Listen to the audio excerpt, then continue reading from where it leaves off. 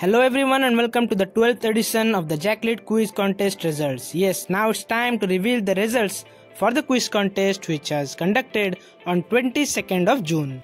So those who are new, make sure you subscribe and hit the bell icon. So these are the rules for the quiz contest. You can pause the video and see what are the rules. So let's first discuss the questions. The first question was, the red tides in water bodies occur due to which of the following? And here the correct option will be option number C. Yes, as you can see in this picture that the red tides are formed due to the presence of dinoflagellates. So they are having two flagella, that's why they are called dinoflagellates, and they are responsible for this bioluminescence nature. Moving on to the second question. The second question was, the moisture content is maximum in which kind of coal? So here the correct option will be option number C, the lignite coal. So anthracite is having the least moisture content, followed by bituminous coal and lignite coal. So you should know that more the moisture content, less is the quality of coal. Moving on to the next question. The next question was, what do we get by dividing the unexplained variance with the explained variance? So the correct answer will be option number C. Yes, we get the F ratio by dividing unexplained variance with the explained variance. Moving on to the next question. The next question was, to calculate the enthalpy, we can use which of the following formula? So here the correct option will be option number D, none of these, because the correct formula will be H is equal to U plus PV, where U is the internal energy, P is pressure and V is volume. Moving on to the next question. The next question was, the standard size for the femtoplankton is how much? And here the correct option will be option number C. So the femtoplankton are having the size less than 0.2 micrometer. The sixth question was, the chemosynthetic bacteria derive energy from which of the following?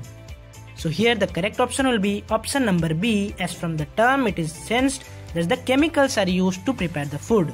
Yes, for example, in this case, the hydrothermal vents release the hydrogen sulfide, which are combined with carbon dioxide and water to make sugar, which is the food for the fishes. Moving on to the next question. The next question was, the for skewed distribution, mode is equal to how much? So here the correct option will be option number A. Yes, mode is equal to 3 median minus 2 mean in case of skewed distribution. The next question was, which of the following is an integrated conservation mission of India? So here all of you have given the correct answer, and the correct option is option number C, Namami Gange program, which was started in the year 2014.